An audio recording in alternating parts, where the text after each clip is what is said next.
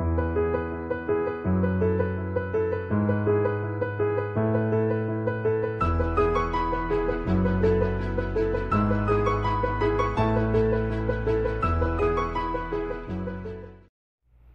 everyone, Celestia here. How's everybody doing today? Well, I have another interesting art project to do with you today. As you can see, I have a rectangular canvas that I have painted black. It's completely painted black, both inside and out. These little few white spots are not going to matter because that's the underside. What I'm going to do with you today and show you today is called stenciling. Now, I cut out the stencil in the shape of a pineapple. There's the bottom of the pineapple.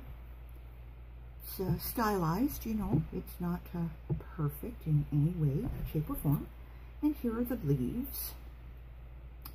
As you can see, I had to make some corrections in the process of doing this. And I'm going to be taping these down. I wanted to make sure that the Scotch tape was not going to affect the canvas. So I'm going to go ahead, get this centered, and then I'm going to try my best not to cover up the lines. I just want the Scotch tape on here just along the edges, just to keep it stationary while I'm working on it.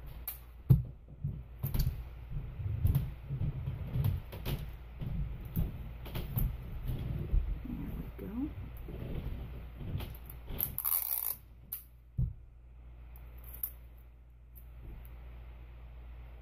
And here as well.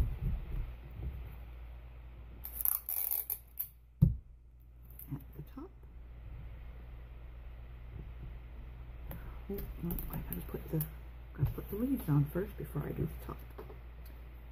So,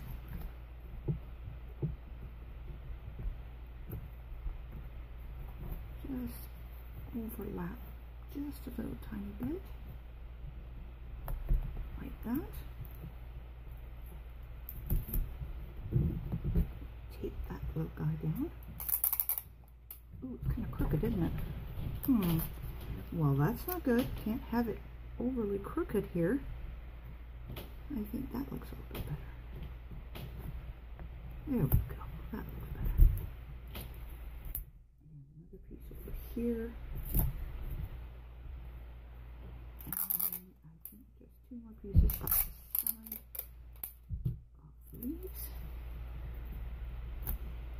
Being careful not to cover, being careful not to cover up any of the cutout part.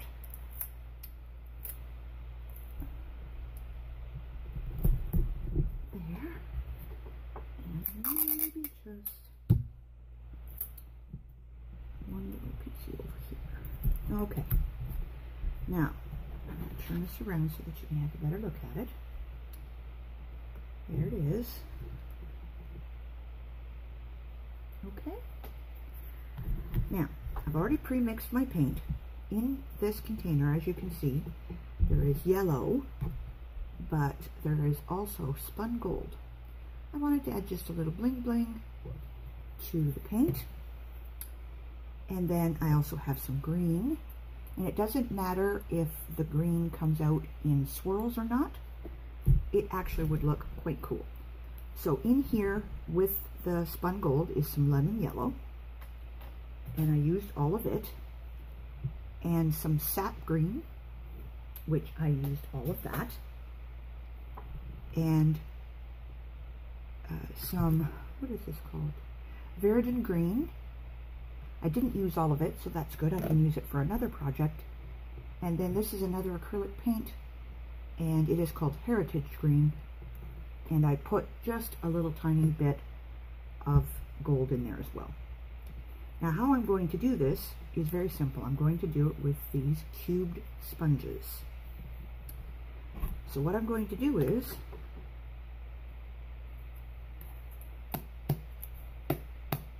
just taking this, turning it upside down onto the lid, carefully opening it, perhaps open it away from the picture. There you go. And get rid of the scotch. Now, all you do, this is serious, this is really all that you do, is you take your sponge, like so, and you get some color on it, and then you just go like this. And it doesn't matter if you go over, because you can always cover it up with the black again.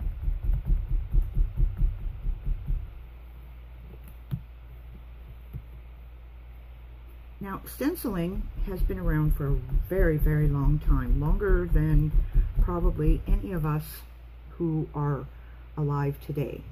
Stenciling was used to stencil onto furniture. It was used to stencil onto wallpaper. And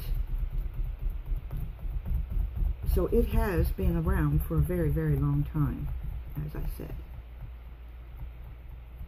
And again, it doesn't matter if it goes up into where the green is going to be, because it's going to be covered. Now, as you can see, that doesn't look overly covered because you can still see the black through it, which is actually okay, if I'm honest. But I am going to go over it again, just to make it a little darker. And like I said, it doesn't matter if it gets on the black, because it can be just covered up with the paint. And it also doesn't matter if it gets up into the green, which it actually wouldn't matter if we did put a little yellow up into here. It probably won't even show underneath the green. You do not remove your stencil design until everything is completely dry. So I'm going to add one more coat, and then I'm going to turn this around and I'm going to do the green.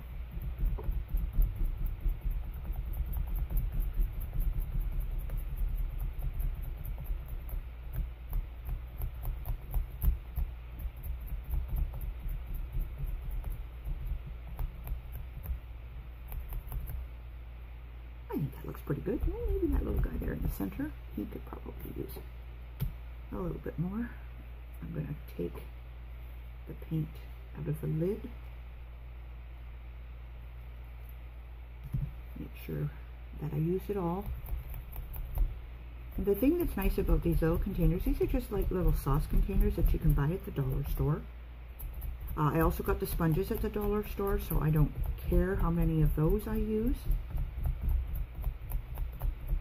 I think that looks pretty darn good. I think everything is coated nicely. And as I said, I can always fix any that I think don't look very nice or that have gone out onto the black. I can always fix those. Okay. Now this sponge is no good for anything anymore, so it goes into my garbage, which I have sitting beside me always. And I'm going to be able to use this paint again because it has a lid and the paint inside will not dry. So we're going to do the same thing. I'm just going to move these with the green. I'm just going to turn this around. So you're going to actually get a nice look there at the bottom. You can see it's covered nicely. And again, open up the open up the top of the green, which I have made quite a mess of. My goodness. Now you can see there's a little bit of swirling of the colors, and that's okay. I think that's going to look quite nice, actually. So I'm going to clean off the top of the lid with the sponge, like that.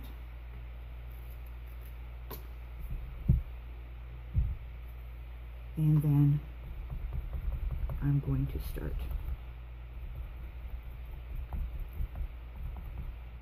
You have to be careful when you get down here where the leaves are attached to the actual fruit part, because you don't want to get the green in there necessarily. Now for some reason this seems to be a little thicker and seems to be covering a little bit better. Well, isn't that interesting? It's the same type of paint. Maybe I'm just using it a little thicker. I don't know. And if you're careful, it won't go underneath the stencil. But if it does, you can, again, you can always just use your black paint to touch it up.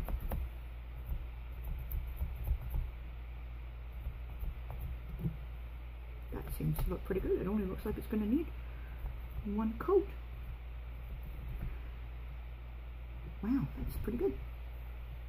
Kind of thick in there. You might want to dab that off a little.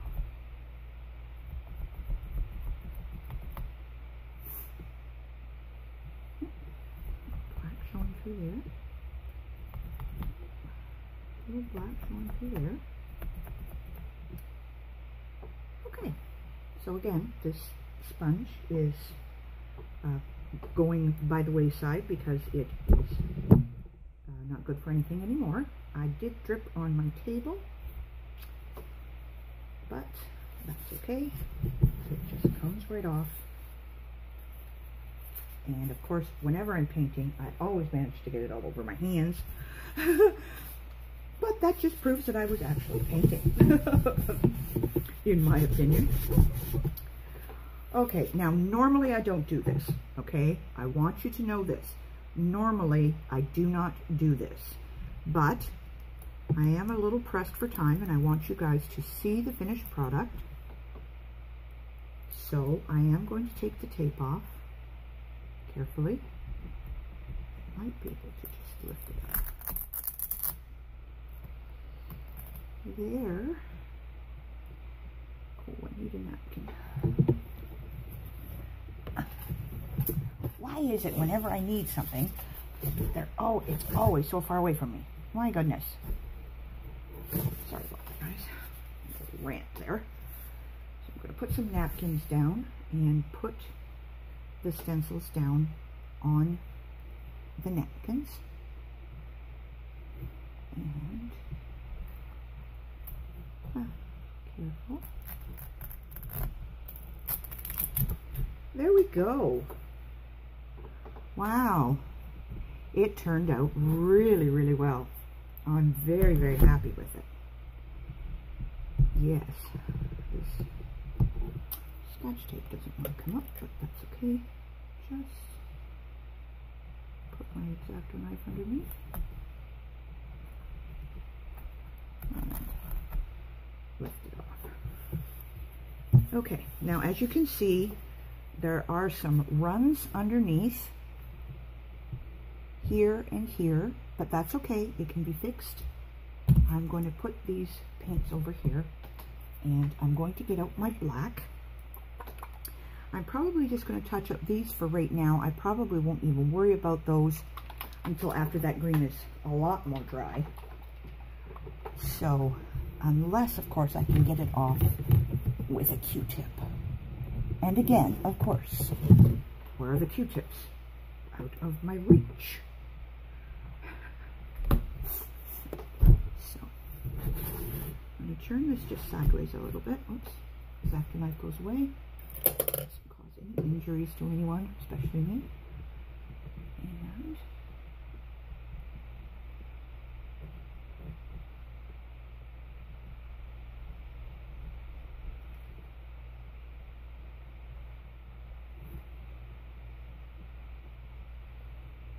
just gonna fill these in a little tiny bit. And you see, if I don't like it, I can always go back in. But I think it looks fantastic. I really do. So I have a small paintbrush here and my black acrylic paint. I knew I was going to need this. I didn't know it at the time, but something inside me said, you better get out a Pringles lid for your black. And I'm only going to need a little teeny tiny bit, just a drop or so. I'm probably not going to need any more than that. Just going to turn this sideways. Alrighty. Now I can just go over this lightly. With the black.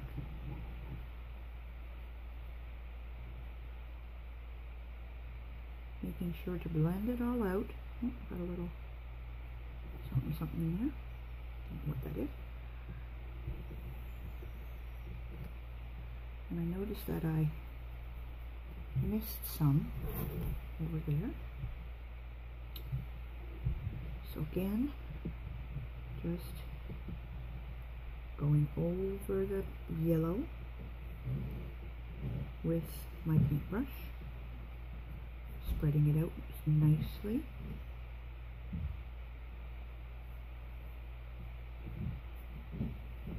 And it will probably show a little bit darker once it's dry, but that's not really a huge issue. I mean, if somebody is going to look at this that closely, and they're going to say, oh wow, why is it a little darker right there?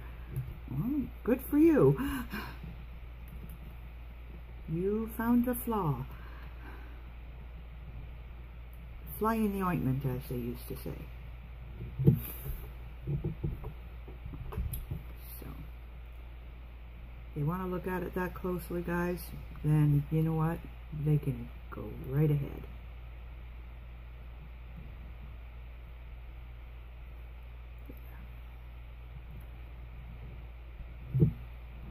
This way to get to the yellow over here. There's a couple little spots there. Some that kind of flew off when the sponge was working.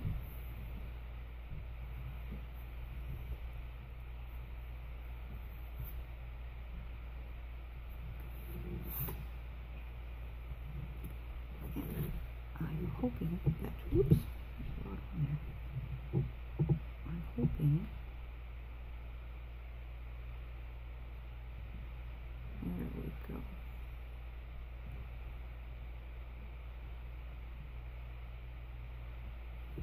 Now, as I said, if you weren't happy with the fact that those have a few bumps in them, you can always go over it with your black paint to make it perfect. I think it's just fine. I just wanted to get those little globules that had come off. It probably came underneath the stencil a little bit. And there you go. When that black paint is dry, you will never know. Oops, a little bit of green here. Probably from my hand. You will never know, or hopefully you'll never know, that there was even any yellow or green. Do you want to try and smooth these out a little better?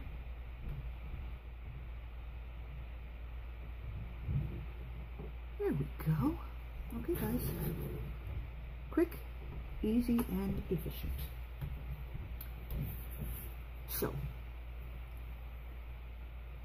if you want to do this particular kind of artwork, I use Bristol board to make the stencils. Now, once it's dry, it's going to be quite hard because acrylic paint is just that, it's acrylic. So, I'm going to take the tape off carefully so I don't rip. There we go. So there is the stencil after it's been used. You can see the air bubbles in it from the sponge. If I had used a stenciling brush, that would not be there. It would be very smooth, and it would be very, very good. I didn't care about that overly. I actually like that look. It gives it a little dimension. As you can see, the paint here start to stick to the napkin, but again, that's not a big deal. Carefully take off the tape, and hopefully I will be able to use this again. I would like to be able to do this pattern on a cloth bag or something, tote bag, something like that, because you don't necessarily need fabric paint. Acrylic paint sticks to fabric very well, and it doesn't come off. So I'm going to give you that warning out there, guys. If you get acrylic paint on your clothing, it will not, and I repeat, will not come off. If you find you do have an issue with acrylic paint on your clothing, try and get it off right away, because if not, it's going to be a permanent thing. I noticed there was some white up here in the corner that I didn't happen to catch. So there you go, guys. Simple, to the point, pineapple stencil, an original work of art, an original artwork, not a work of art, an original artwork by Celestia. And I really hope that you enjoyed this. I know that I have wonderful regular viewers and wonderful subscribers, even though I seem to keep losing some. I don't know why that's happening, but irregardless, and I think probably once it's dry, I might just do a little tiny yellow in there. I think it needs it. So, anyways, guys, there it is. I hope that you enjoyed this video. If you did, please give it a like. And if you would like to see more original artworks, I have many more in store for you. I have some watercolor paintings that I'm going to be doing, sort of similar to this, but not exactly. They will have backgrounds and then some shadows. I like to call them silhouette paintings. So those you can look forward to in the near future. Until we meet each other the next time, guys, love ya. Mwah.